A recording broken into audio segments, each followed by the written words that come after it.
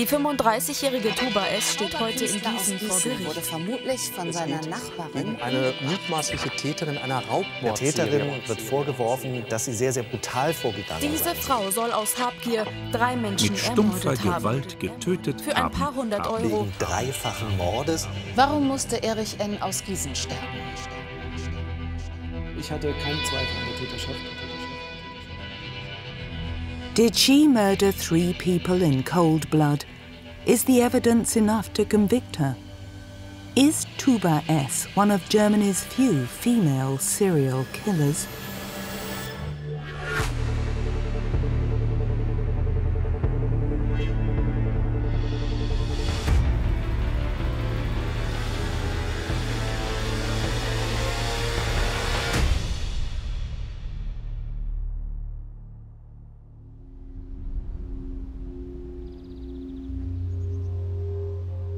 In Gießen, April 3rd, 2015 was another quiet Sunday, but some residents in the Sudetenlandstraße were woken by the cheeping sound from a smoke detector.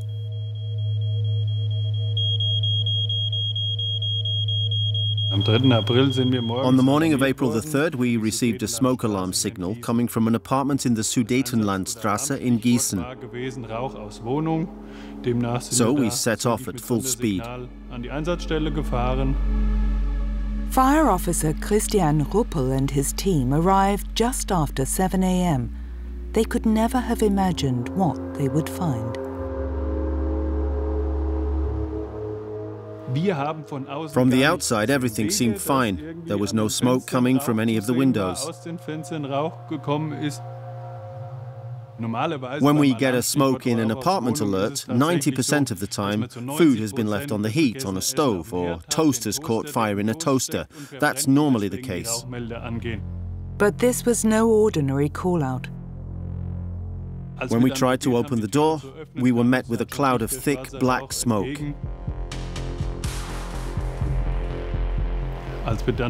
As we moved into the apartment, we saw that everything was blackened. With fresh air coming in through the open front door, fire fled up in the kitchen. But we quickly put it out. It was then that we saw there was a dead body lying on the kitchen floor.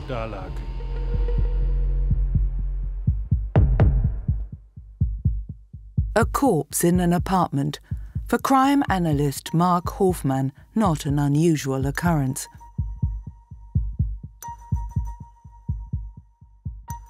When a body is found, most people at once think of murder or manslaughter. But Germany only has about 400 murders a year. The chances of dying in an accident or from a heart attack are much greater than being the victim of a homicide. The discovery of a body in an apartment doesn't automatically make it a crime scene. Still, the first question that's asked is always, was this an accident or a crime? And it's one fire officer Christian Ruppel asked himself straight away.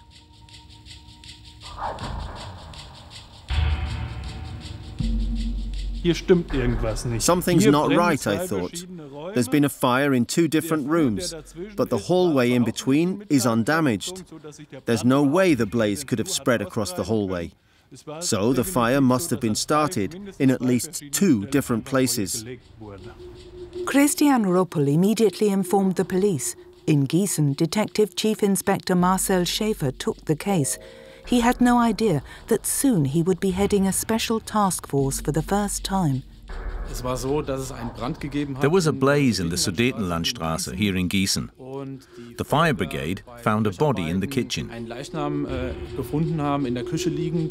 They informed Special Department K11, and we were asked to investigate. Murder in Gießen? Schäfer, a 47-year-old family man, was still having breakfast when he was called to the Sudetenlandstraße, to a case he will long remember.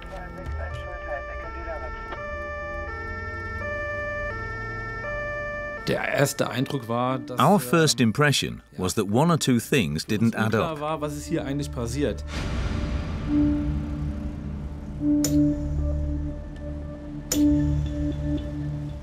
Schäfer's colleagues from forensics had already collected initial evidence, But the situation in the three-room apartment on the second floor was still totally unclear.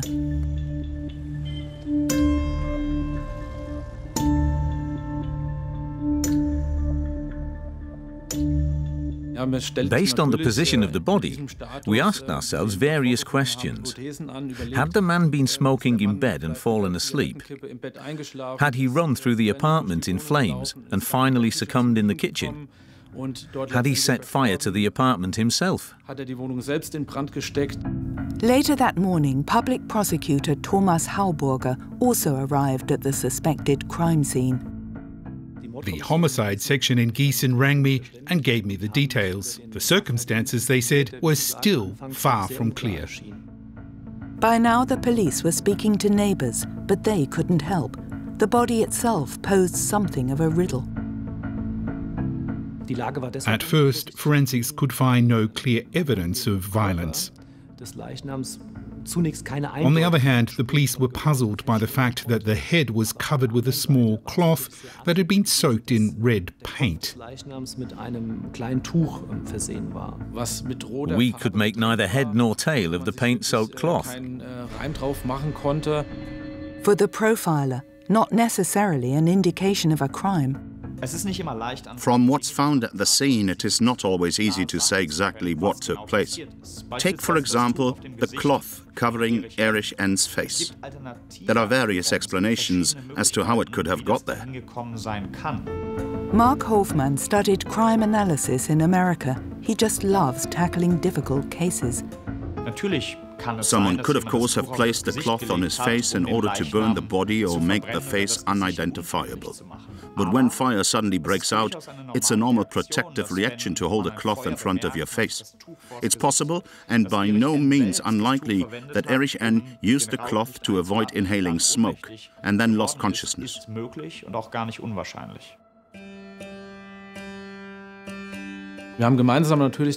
We pooled our thoughts as to what might have happened here. I soon got the feeling that a violent crime could have taken place. It is not uncharacteristic for a perpetrator to try and destroy any evidence of a violent crime. It's believed that burning the body is an effective way of doing this.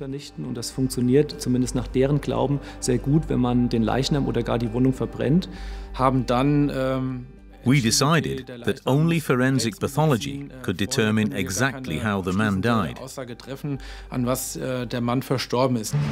Gießen's leading forensic pathologist, Professor Reinhard Detmeyer, provided the expertise. Our first task, in consultation with police officials, is to examine the body in situ. When a corpse has been burned, it's first necessary to determine the degree of fire damage to the body. It's also essential to ascertain whether a body shows any damage that was not caused by fire. Inspection of the mouth revealed damage to the mucous membrane of the oral vestibule. This could never have been caused by the blaze. We're talking about the sort of classic injuries resulting from a fight. Then comes the autopsy.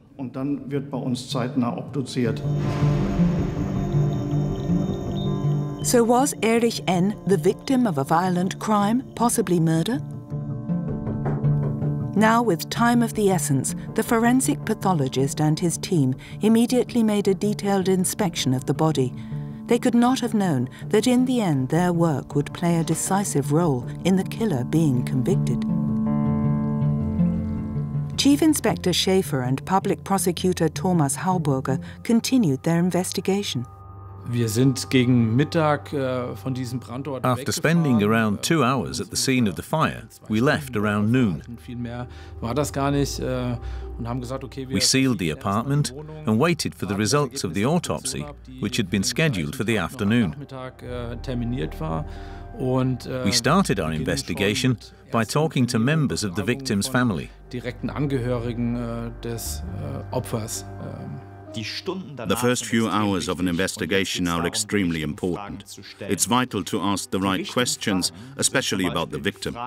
In profiling language, victimology means painting a detailed picture of the victim, of his character and his everyday life, because in the majority of cases, the victim is the key to the killer.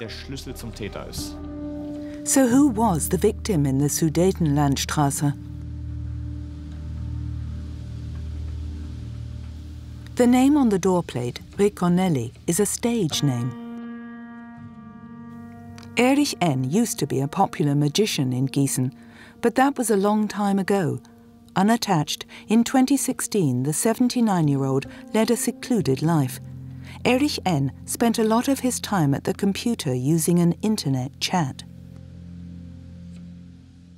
Muss ich das so vorstellen, wir haben dann We covered his entire environment. We interviewed numerous people in order to get a picture of his everyday life.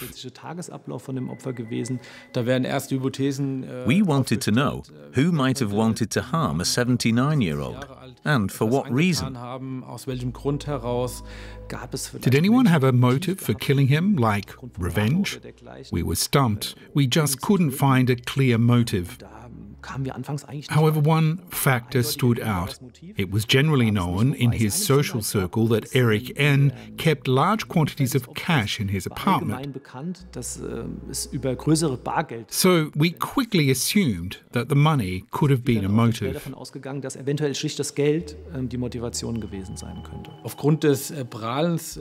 And because of the victim's tendency to boast of the amount of money he kept at home, the number of possible suspects was considerable.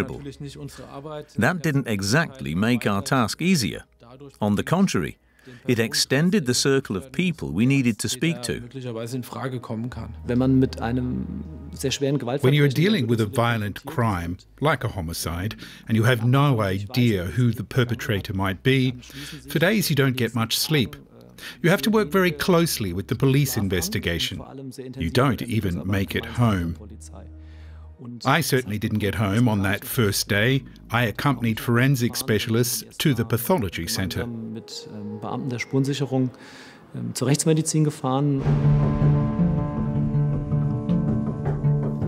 what did the autopsy show? The findings could be of fundamental importance to the investigation. So had the pathologists discovered anything to substantiate the initial impression that Erich N. had been murdered? During the autopsy, in addition to the monocular hematoma, the damage to the oral cavity caused by external force and violence to the neck area, we also found further injuries, in particular linear rib fractures. Since they were enveloped by blood, the damage was also inflicted while he was alive. With no significant concentrations of carbon monoxide present and no evidence of soot inhalation, it was clear that the blaze could not have been the cause of death.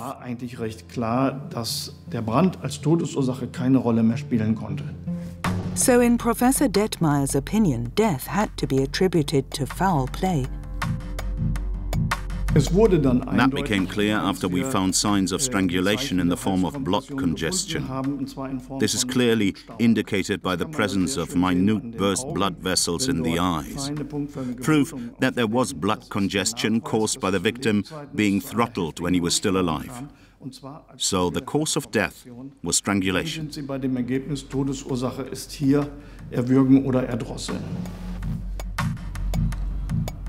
So Erich N. died a violent death, which made his apartment a crime scene. But who would throttle someone with their bare hands? Killing someone with your bare hands is not easy. Even when they use a knife, many killers are horrified at how long it takes and how difficult it is to kill a person. Doing it with your bare hands takes a long time and is extremely hard. Staring your victim in the face for seconds or even minutes shows a staggering lack of empathy.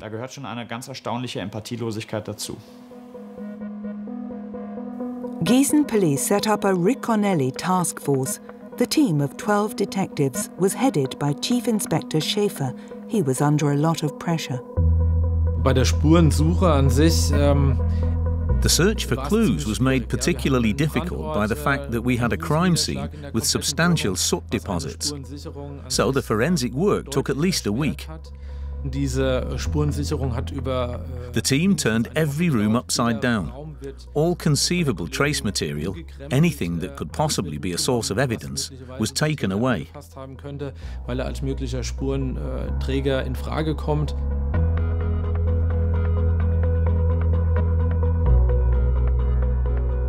Es gab tatsächlich erste Hinweise. There were signs that the apartment had been thoroughly searched by the killer. One room had been used as an office. It contained a desk and one of the drawers appeared to have been forced open. On the floor was a large box that had been turned upside down. Otherwise, we found no clear indication that anything had been stolen.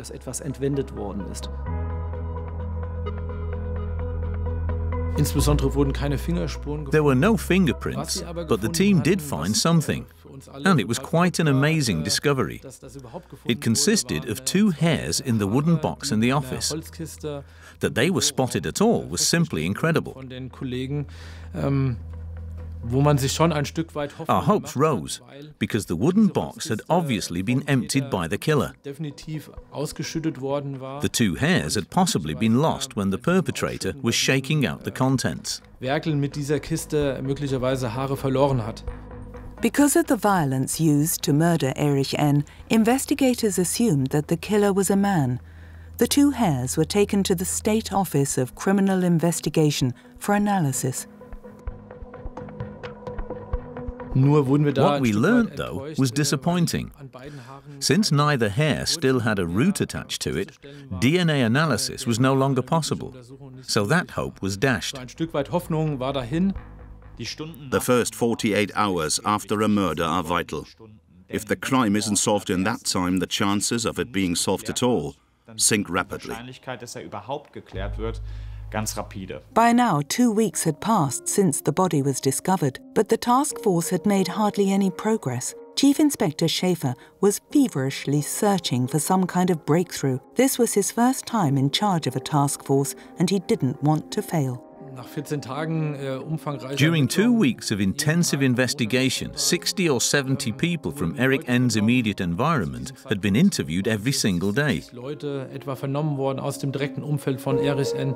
They had all given saliva samples and all their alibis had been checked. But there was still nothing to go on. There was not one person we could have said was worth taking a closer look at. After 2 weeks, we were still at square one. Was the Riconelly investigation heading nowhere? Was Schäfer's first operation as task force leader really doomed to failure? By now the case was hitting the headlines. People wanted to know why Erich N. was killed. What was behind the brutal murder? Murder squad detectives don't give up that easily. At the start of an investigation, it's quite usual for the team to focus on a whole range of suspects.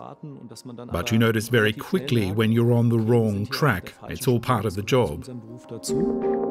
Jetzt ging es darum, dass wir einen weiteren Kreis gezogen haben, weitere We widened the net to include people who had had contact with Erich N. in the past. Personen, die in diesem Mehrfamilienhaus. This also meant people who had at one time lived in the apartment block but had since moved away. Auch diese Leute befragt. One person came into focus who was now living in Aachen. Die mittlerweile in Aachen wohnhaft war. She'd moved out of her apartment in Gießen in 2015, 9 months before the murder. Aus dieser Wohnung weggezogen. Could this former neighbor provide any information on Erich N? Or did Tuba S know a lot more? Her relationship with the dead man was fraught. In 2014, she had robbed him of 3,000 euros and Erich N had pressed charges. Consequently, on April 25, 2016, she was summoned for questioning.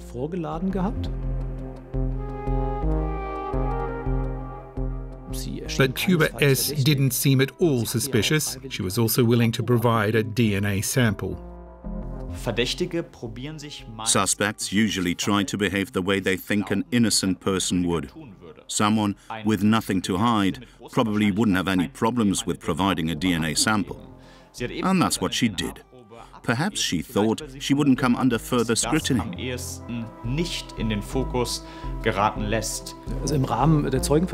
When interviewed, she spoke quite freely.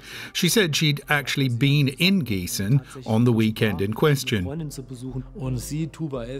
Tuba S had visited a friend and afterwards had travelled on to Lich to play games in a gambling hall. Since moving away, she said she'd had no contact with Erich N., nor had she set foot in his apartment. She told us that she arrived at the gambling hall in Lich at 5 p.m. Considering the relevance of the time to the crime, we thought her claim was worth checking.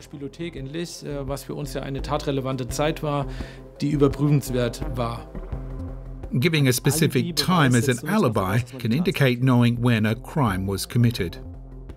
The login data of the internet chat facility which N constantly used provided important clues as to when the murder took place.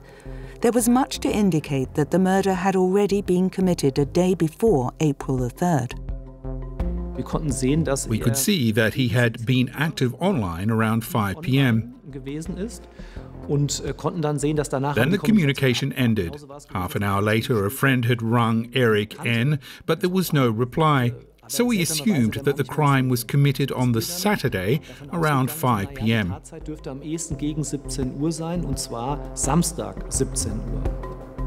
So where was Tuba S on Saturday, April the 2nd, 2016, at around 5 p.m?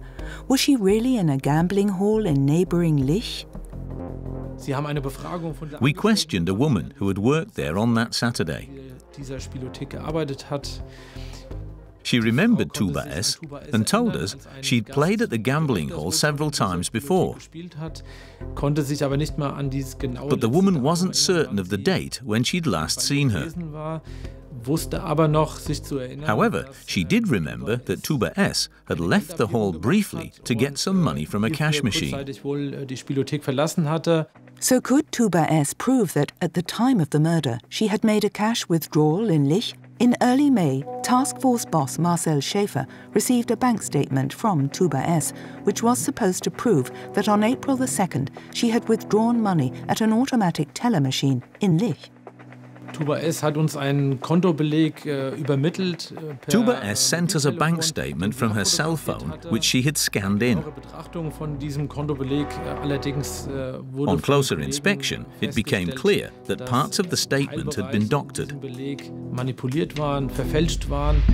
So the statement was not completely genuine. The cash had actually been withdrawn the day before, on April the 1st. Their suspicions aroused, detectives got in touch with the suspect's bank. The investigators' attention was also drawn to two other transactions which Tuba S had made on the afternoon of April the 2nd. She had purchased disposable gloves at a DIY store in Gießen. Then, at a nearby supermarket, she'd also bought 2 bottles of beer and a plastic bag. On both occasions, she had used a bank card to make payment.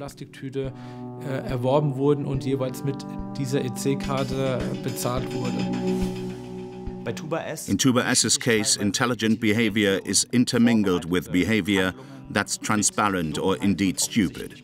Her statement was contradictory, yet to a certain extent plausible. Some parts of it were well prepared or perhaps also cleverly invented. Yet at the same time there were contradictions, and of course we also had the poorly manipulated bank statements.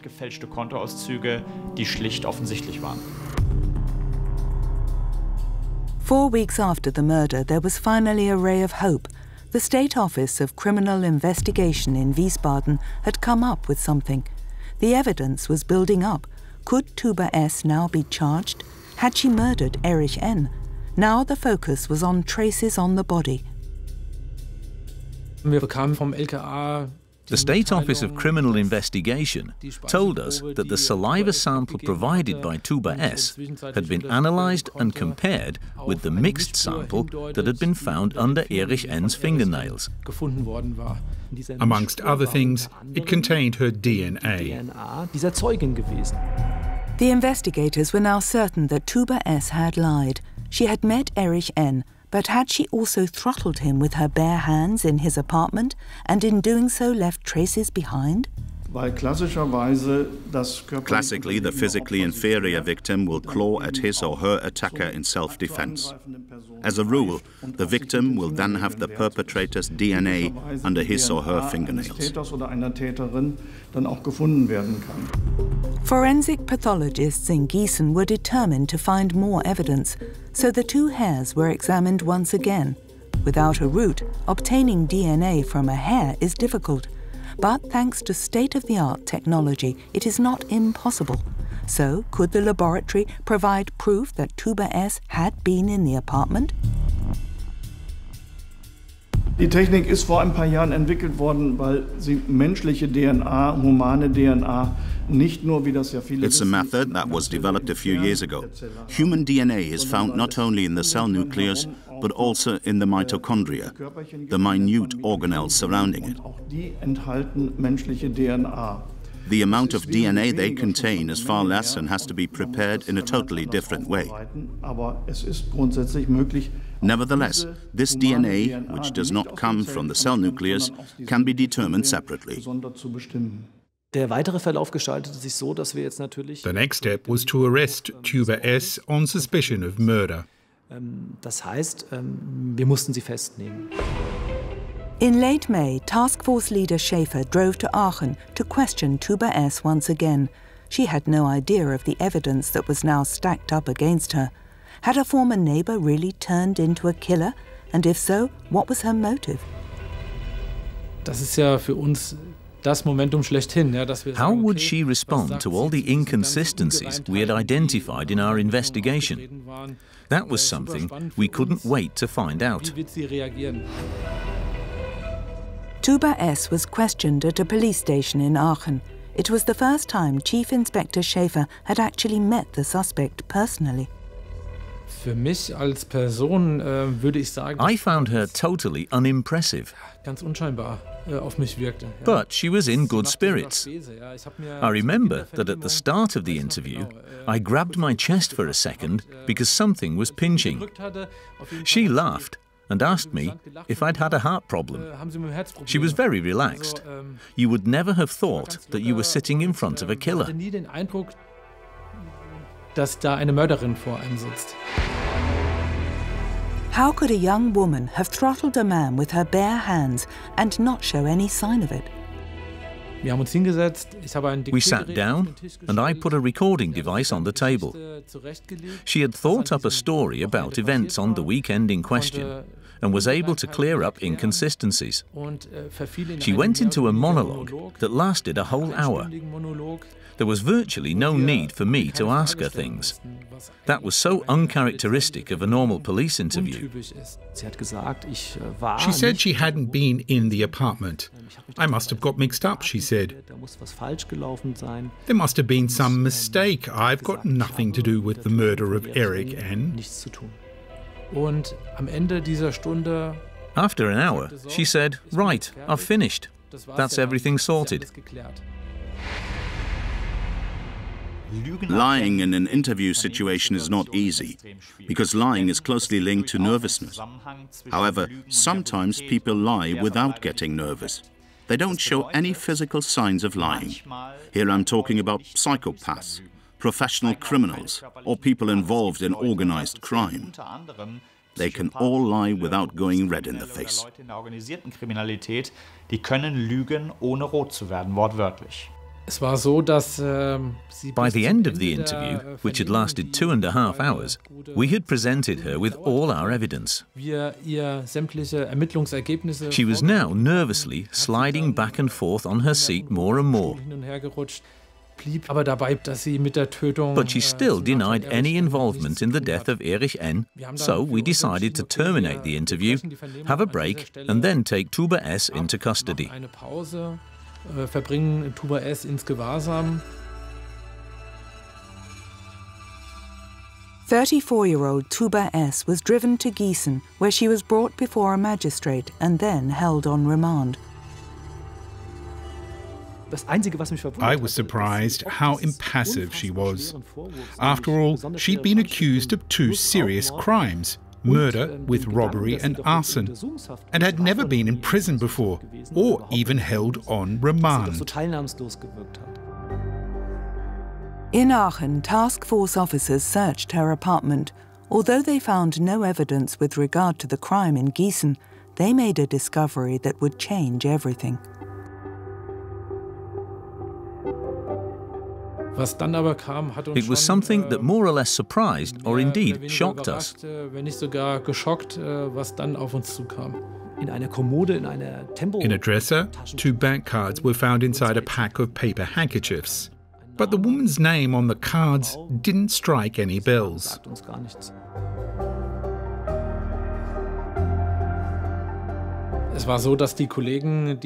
So our detectives rang the issuing bank in Düsseldorf. Bei der Sparkasse in Düsseldorf angerufen haben und von dort die Mitteilung erhielten. They learned that the woman to whom the cards belonged had been found dead in her apartment along with her mother.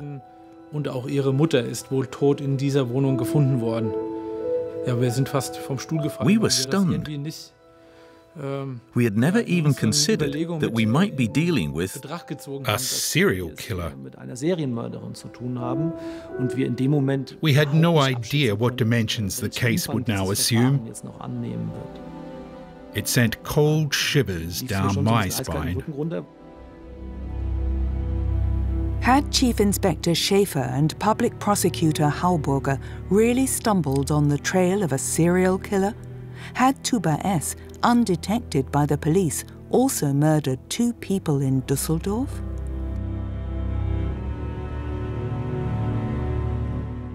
Picture the crime scene in Düsseldorf like this. A woman in her mid-50s and her aged mother lie dead in their apartment. The old lady has evidently been strangled with a scarf.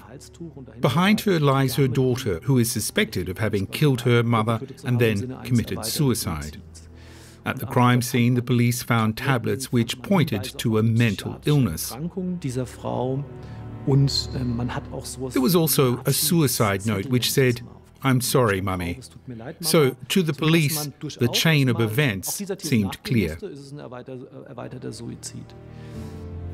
Since there were no signs of forced entry, police in Düsseldorf saw it as a case of murder followed by suicide. No one noticed that 2 bank cards were missing, or that shortly after the crime, the cards were used only a few meters from the scene.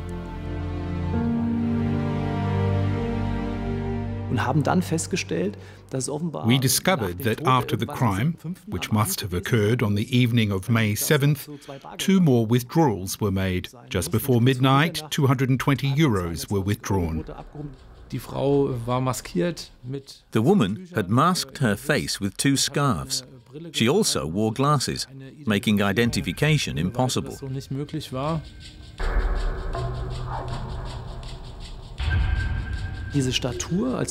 Her stature reminded us of our accused, so we decided to engage the services of an anthropologist. We showed him pictures of Tuba S. The expert was certain that the woman captured by the security camera was Tuba S.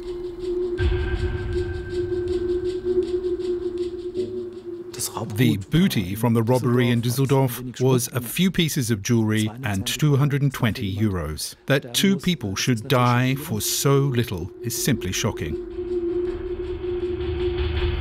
What is unbelievable is that the crime in Düsseldorf took place only a few days after Tuba S was questioned by Gießen police working on the Riconelly case. Did she really feel so secure? Is Tuba S such a cold-blooded killer? She denied everything. Tuba S claimed that she had merely visited a friend in Düsseldorf and that they had argued in the afternoon and then gone their separate ways. Her friend had flown off on holiday and she had stayed behind in Düsseldorf on her own. It was a weak alibi. Yet why should a young woman murder 3 people in cold blood? Die Frage nach dem Motiv haben wir uns natürlich auch gestellt. We asked ourselves what her motive could have been. It seemed incredible to us that a young woman should commit murder in 2 apartments for financial gain. So we took a look at the suspect's financial situation and saw that she had money problems. Before committing the crimes, she had made 72 applications for a bank loan. Someone commits a murder in a robbery because they desperately need money.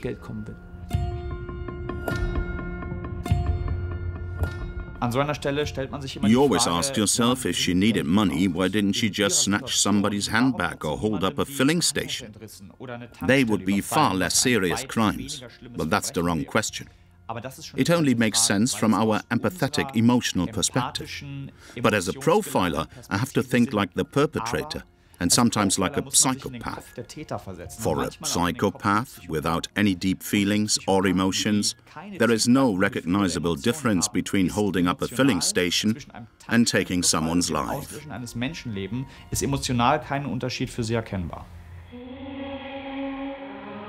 This is how the police reconstructed the crime. Tuba S encountered the old lady who was conspicuously wearing gold jewellery purely by chance. She offered to help her and in doing so gained entry to her apartment. There she strangled the 86-year-old with a scarf and took her jewellery. She then waited for the daughter. When she arrived, Tuba S threw her to the floor, drugged her and forced her to reveal the PIN numbers for the bank cards. She then suffocated the daughter with a cushion. Afterwards, Tuba S faked a suicide with tablets and left a bogus suicide note.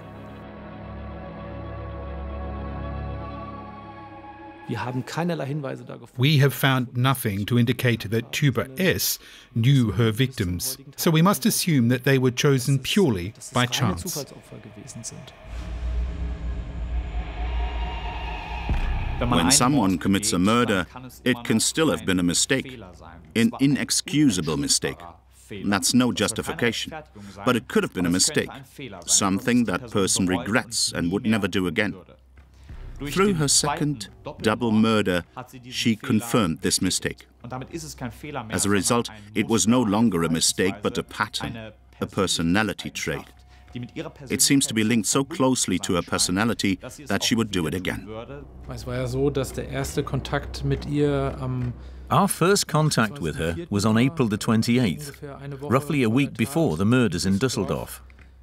I still wonder today how she could have committed the crime. Why didn't she say, okay, with Erich N., that was one thing. Revenge could have been a motive. But why, in Düsseldorf, 1 week later, did she go and commit such a serious crime as a double murder? I've no idea how she could have gone that far. But the case remained complicated for investigators. Tuba S refused to make a statement, so there was no confession and no witnesses. The body of evidence in both cases was extremely complex. It was typically circumstantial. There were indications that Tuba S had been in the apartment in Gießen and in the one in Düsseldorf.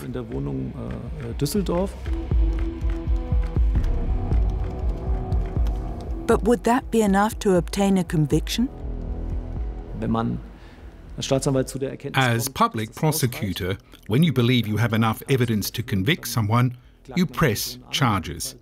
In this case, that could only mean asking for a life sentence, followed, because of the gravity of the offence, by preventative detention. Without statements from witnesses and in the absence of a confession, a case can often look rather shaky. DNA in particular is often weak evidence because it gives no indication as to what actually happened. On its own, it's not enough for a conviction.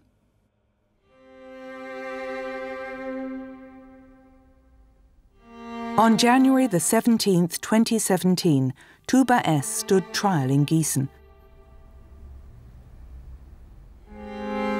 The case attracted great public interest. Female serial killers are very rare in Germany. For 38-year-old public prosecutor Thomas Hauburger, this was no easy task. Would the circumstantial evidence be sufficient? Could he be making a mistake? His indictment ran to 50 pages. It took almost a year for all the evidence to be heard. The presiding judge was Regina Enders-Kunze. At spectacular trials based on circumstantial evidence, you're always tense. That's not only due to the great media attention, it's also because your investigative work is also on trial. In court, Thomas Hauburger painted the following chain of events. With the help of disposable gloves and 2 bottles of beer, Tuba S gained access to Erich N's apartment. She hit the 79-year-old in the face, hurled him to the kitchen floor, knelt on his chest and strangled him. She then searched the apartment, took keys and a laptop and headed off to her friends.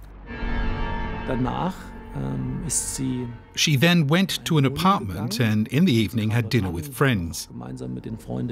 Obviously, she must have thought how she could remove all traces of her having been at the crime scene.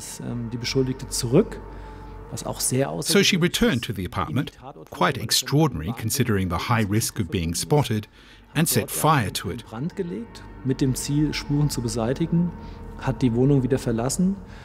She then returned to her friend's apartment in the early hours of April the 3rd and went to bed.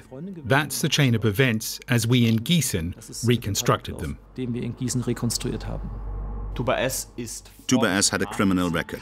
She knew Erich N. Her statement was full of contradictions. She had manipulated a bank statement. Prior to the deed, she had purchased disposable gloves and beer. A mixed DNA sample was found at the scene. The evidence all pointed in one direction and led to only one logical and probable conclusion, that Tuba S was the killer. But how did Tuba S react to the accusations?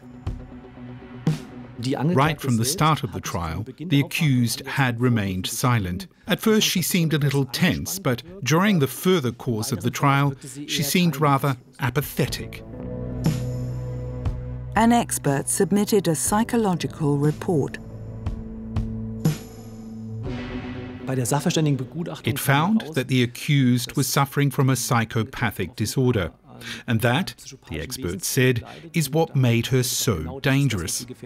But we could never come up with a decisive piece of evidence, like a witness who had seen her coming out of the apartment. So throughout the trial was a complex network of circumstantial evidence. But because of its sheer volume, we were convinced that she was the killer. Fest davon überzeugt, dass sie die Täterin ist. In January 2018, Tuba S stood to hear the court's verdict.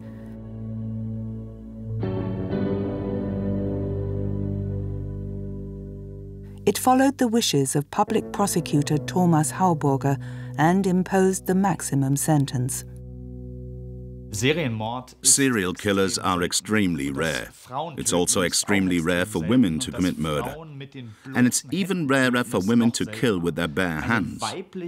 And for a female serial killer to murder with her bare hands is an absolute exception. That's why the court also imposed preventive detention. There are several hundred men in preventive detention, but less than 10 women. This was one of Germany's most spectacular crime stories. And it might not even be over. During the course of their investigations, detectives came across various cameras. Even today, it is not known who they belong to. So could Tuba S possibly be responsible for other murders? That's what we asked ourselves. We know she's killed 3 times. So, could she have committed other crimes? Stellt man schon die Überlegung an, kommt sie für weitere Taten in Frage, natürlich.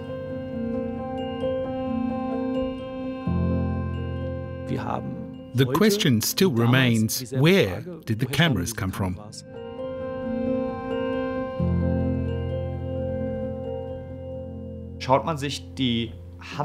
Let's look at her modus operandi. 2 bank cards were found, which led to a double murder. That leads to the question of who the old cameras belong to. It can't be ruled out that these cameras are linked to murders committed way back in the past, but which were never recognized as such. If nobody identifies the cameras, and that's what it's looking like, we will never know the story behind them. Was it just theft, or was it murder? oder Mord war.